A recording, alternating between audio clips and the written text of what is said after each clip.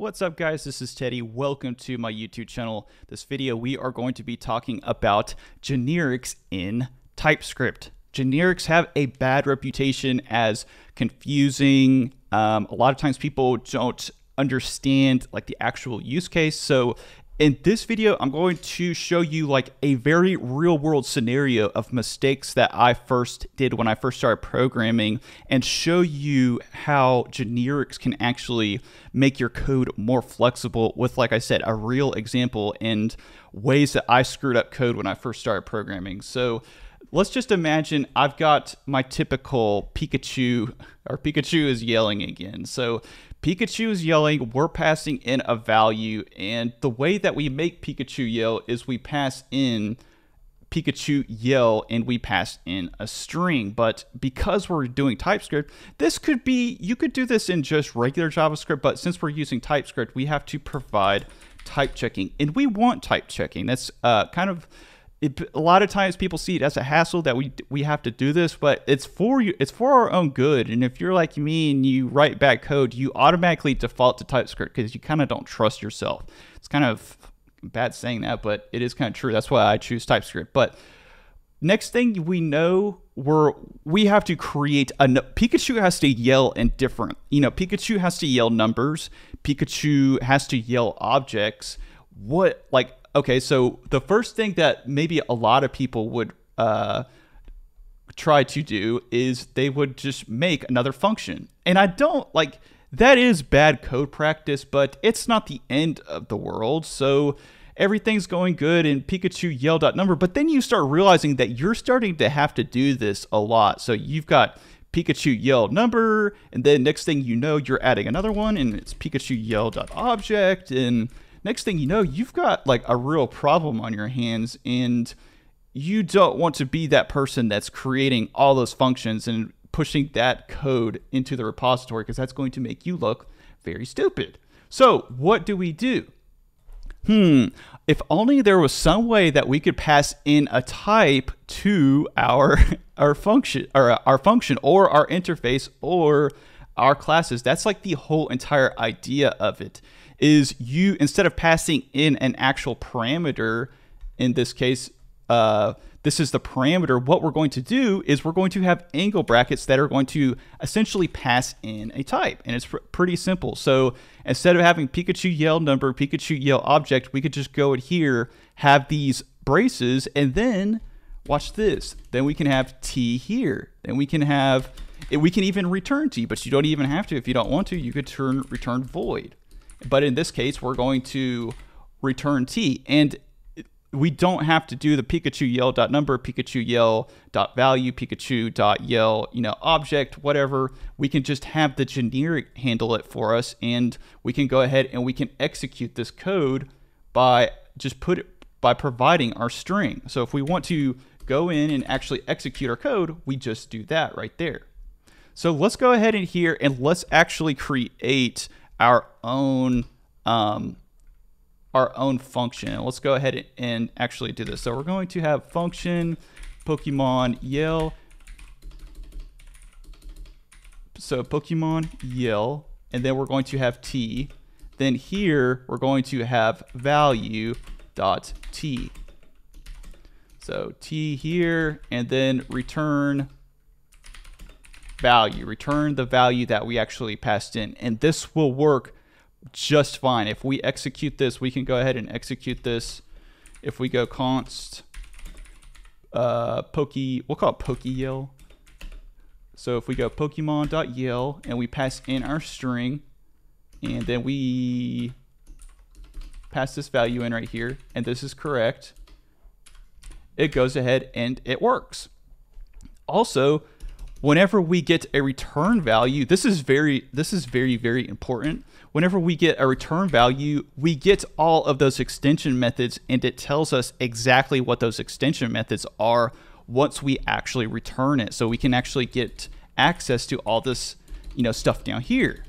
Okay, so let's start talking about generics for interfaces and generics for classes. So if you want to have a generic on an interface, relatively simple. I think it's simpler than classes, but what you want to do, just go in here, you apply your brackets. Then you go down in here and do the same thing that you do, but just in interfaces. It's really not that complicated. So we're going to have get Pokemon. We're just going to have just real simple getter method. And if you don't know much about interfaces, I covered that in my previous video. So go down here. Then what we want to do is we want to have class, and we're going to have our Pokemon class, have our curly braces again, implements. So we're going to have implements. Then we're going to implement our generic interface. So we're going to go generic interface. Then go in here, same thing. Have a property and value. Let's go ahead and make that, put a null coalescing there so that it does not give us an error. It doesn't really matter that much in this example. Then we go in here, we're going to have value. You can pass the T pretty much anywhere where type checking is allowed. So you can pass it in here, you can pass it up here, pass it up here, then go down here and same thing. So we're going to go this dot value, and that is going to initialize the value once our actual class is created. And if you look here, we've got a red squiggly line, and this is because it's incorrectly implementing this interface, which essentially means you need to implement this interface. And we could go ahead and implement the interface. I'm not going to use arrows. I'm more comfortable with just doing regular functions with just the brackets, but feel free to use whichever that you want to. It really doesn't matter. Then we go in here, we're going to return this dot value. Okay, looking awesome. So let's go ahead down here and let's test out our Pokemon Yell. Let's actually have them in one place so that we can actually see them working. Then we are going to go here, go down here. We're going to go, let's just call it my Pokemon class. My Pokemon class, and we're going to new this thing up and also provide a nice little value at the end so that we can look at it. So we're going to pass in a number in our brackets, and it's actually a string, I'm sorry. So we're gonna have a string. Let me see here. Expected 1 argument, but I got those two mixed up. So we're going to pass in Pikachu. We're gonna say Pikachu. Looking good. And I'm going to go ahead and fire up the debugger. So I'm going to put a joker in here. Joker value. I love saying that word.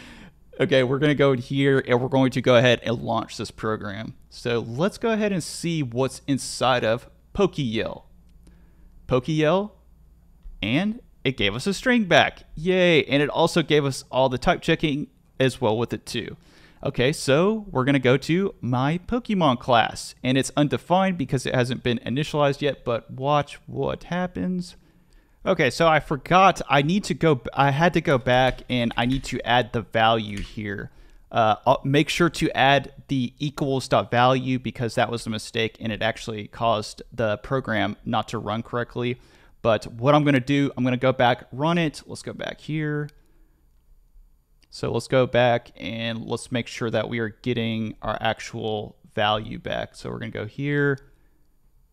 And our value is equal to Pikachu. You could pull that method. You could use that method here. Watch, you could do this. So we go const PokeValue is equal to my Pokemon class.